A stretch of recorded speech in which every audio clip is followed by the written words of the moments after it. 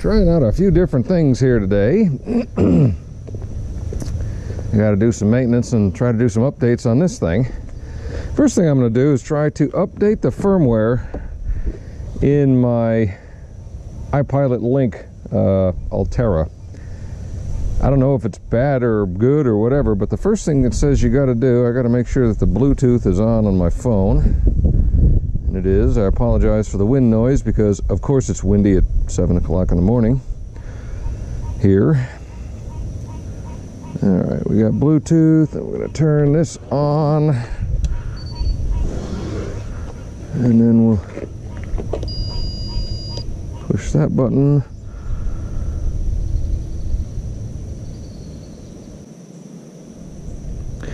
All right, now we're going to go try to figure out why it's not sending out its Bluetooth. Okay, so the deal is you have to hold that pair button down continuously until your other device finds it, that it will emit a continuous noise. So we're going to hold that down and scan. That doesn't get annoying very quickly.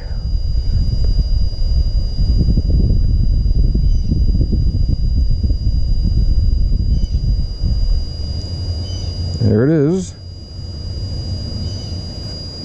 iPilot Link pairing, Bluetooth pairing request, yes.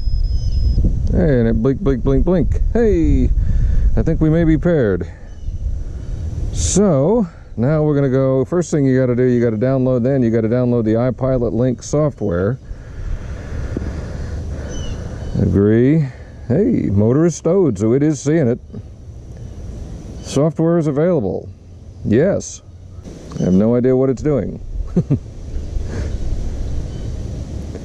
But yeah, so that's how you can keep your iPilot updated. We'll stay here and kind of watch this for a little bit. The problem with this being on this, I'll let that phone just sit there. The problem with this being on the trailer is if I raise the motor up, it immediately goes back to the depth that I had it set at before, and I had it way down because we were in some big waves and I didn't want the damn prop coming out of the water. So if I tip this thing up to play with it, it's immediately going to try to stab this right down through the tire. Don't ask me how I know. And so I'm not going to do that. But let's see if this thing's doing anything.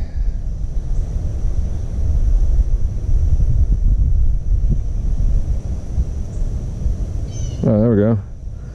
Press to begin update.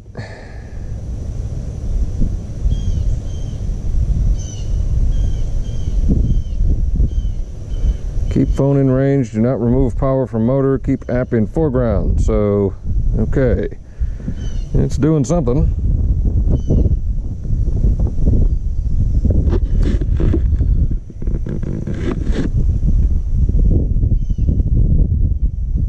I don't trust this chest strap because I have trouble seeing what the camera's seeing. But it's nice to have two hands free. I guess I'll get used to it.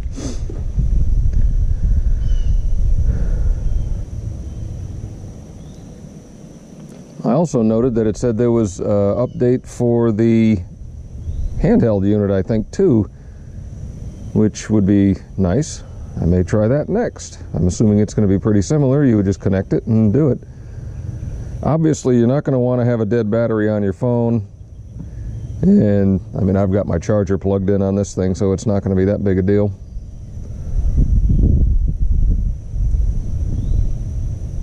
It's depending on how fast your download speed is. This could take a while, I would think. And you certainly don't want the battery dying.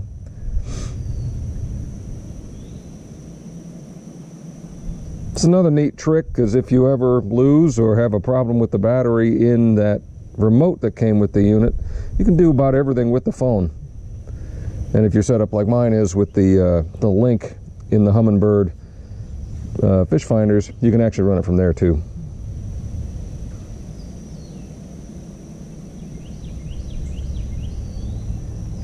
But dorking around with the screen buttons on the fish finder is not as easy as the remote, that's for sure, to be as precise.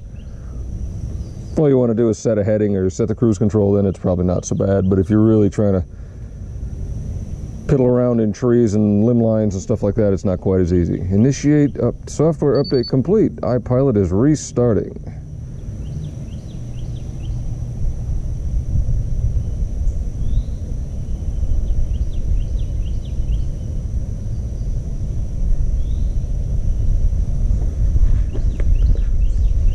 Oh, I think we might have... I see a speed over ground, so it's looking at something. Software is up to date. Software is up to date. Hey, everything's up to date. Well, that's kind of neat.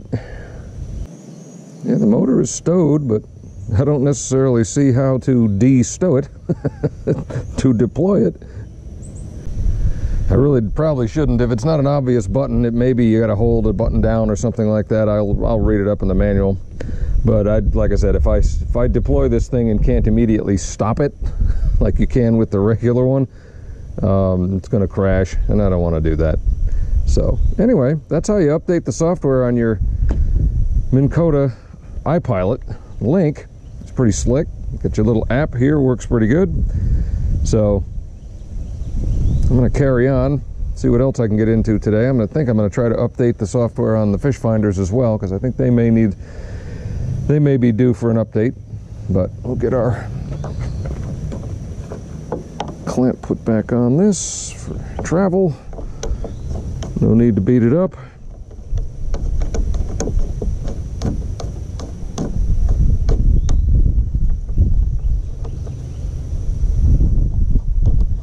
Done. Turn it off. Cool. Well, that's it. Talk to y'all later.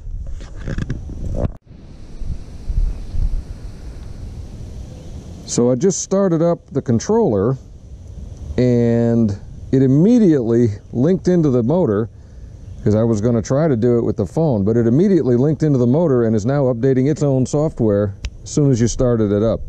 You can skip the software update by the looks, but yeah, that's pretty cool.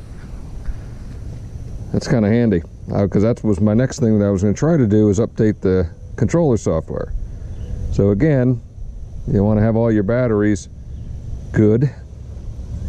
I need to put this into daylight savings time mode. But she is updating. Let's see how long this takes.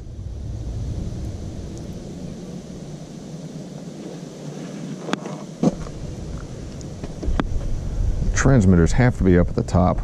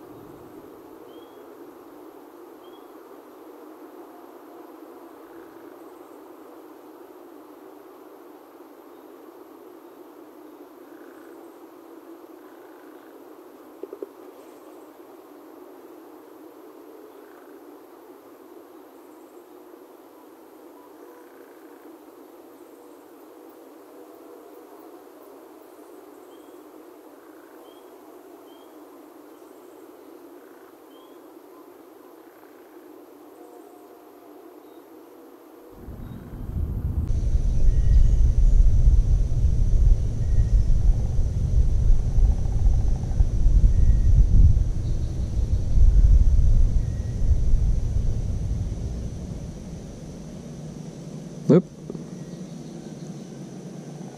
There it goes.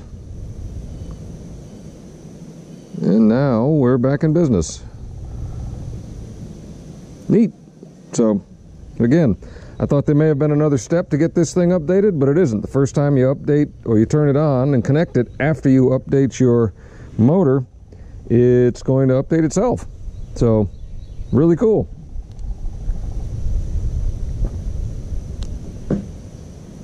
Y'all have a good day.